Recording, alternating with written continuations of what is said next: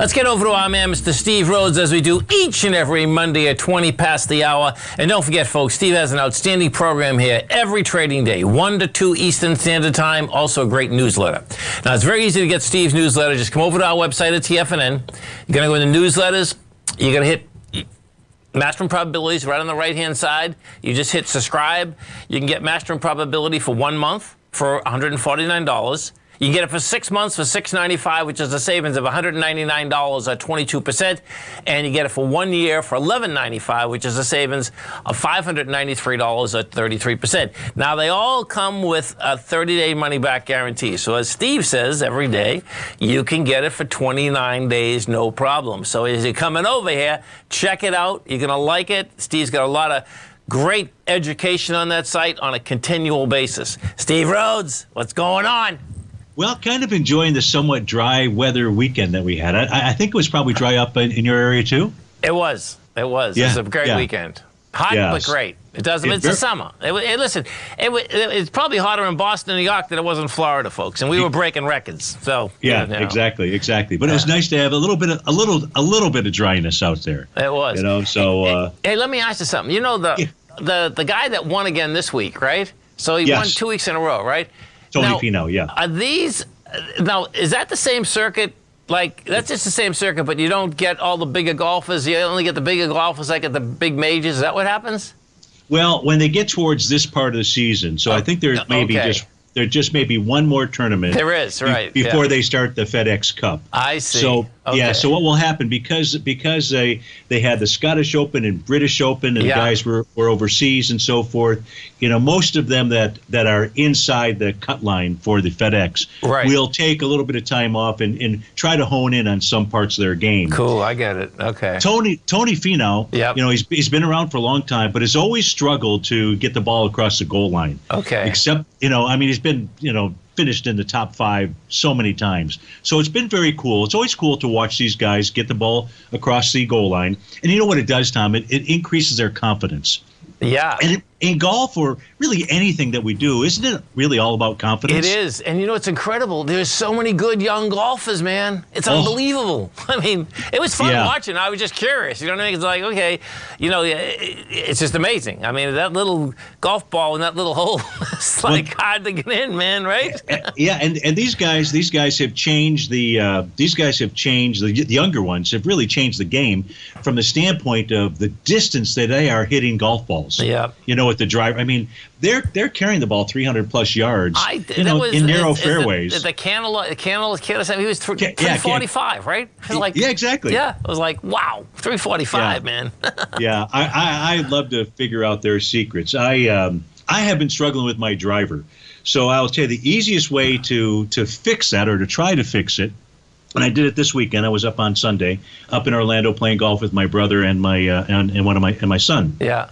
And we play up at or this time we played at the Grand Cypress Golf Resort. Nice. And the only course, well, actually they have two courses now, but we played the new course. Okay. The new course, which is really like playing the old course over in Scotland. Now, the reason why I say I like to go there when I'm struggling with my game is because it's the widest. The fairways are larger than what you'd see in a driving range. I see. Okay. So if you want to really tinker with your game, it's hard to tinker with the game in your regular courses out there. Right. You just, you know, I need a wider area. And really, I think I found, you know, what the issue was. And it's a confidence thing. Right. I mean, I had no confidence in my driver. And you should see Steve hit the ball, folks. I've seen him. I mean, he winds up like a freaking Yeah, well, the older age, though, you kind of got to pare things back a little bit. But look, let's say, last Monday when we were on the line, we were talking about how the prior Friday generated both a short-term sell signal and an intermediate term buy signal.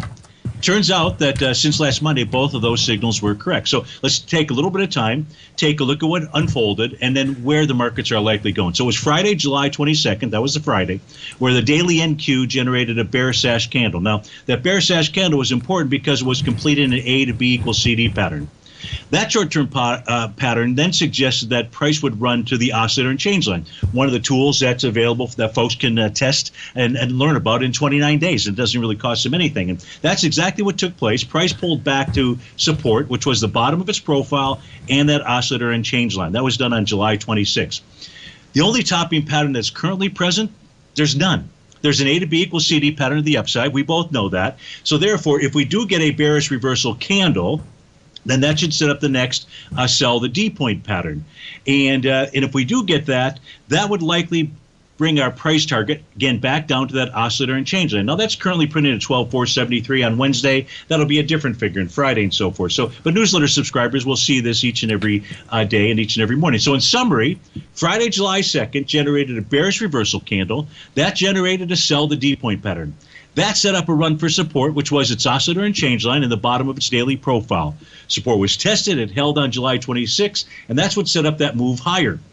Now, the next bearish reversal candle that forms, that'll generate the next sell the D point pattern with, again, that daily oscillator and change line being the price target again. So let's take a look at the bullish intermediate time frame signal that also formed on July 22nd. And that was this. This was the weekly time frame chart. Now, I'm showing the NQ, and the arrow, the blue arrow here, is pointing to the bar that crossed over or closed above that oscillator and change line. So that was an important thing to suggest we might get more rally. Well, if we take a look at each of the weekly equity futures charts, each of them closed above that oscillator and change line. And in the Dow specifically, the lower left out here, that was the first time in all of 22 that had happened. That was a slight signal to you and I and everybody else out there to at least expect a rally. And the type of rallies, ones that typically last 2 to 3 weeks out there. So each of the weekly equity futures contract had also formed what I refer to as a Rhodes momentum indicator bottom. These blue arrows are showing that pattern. Again, something that is taught to all subscribers. They get access to the videos that will teach them this pattern, which is really important. The NDX 100, as an example, it was launched in 1985. Its first weekly Rhodes momentum indicator bottom took place on October 5th, 2001. I've got the blue arrow here. Yeah. That led to a TD9 count top. Again, another pattern that I teach out there that we use each and every day. And that eventually, then once it got to the TD9 count top, again, a topping pattern, that moved to lower lows out there.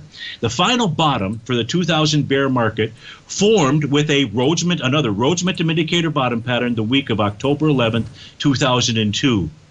The next weekly NQ Rhodes momentum indicator bottom marked the end of the 2007 bear market. So there was one that formed in October of 2008, and then there was one more that took place in March 13th, 2009. That blue arrow up there. Yes. So now we're dealing with the current one, the June 24, 2002 Rhodes momentum indicator bottom out here.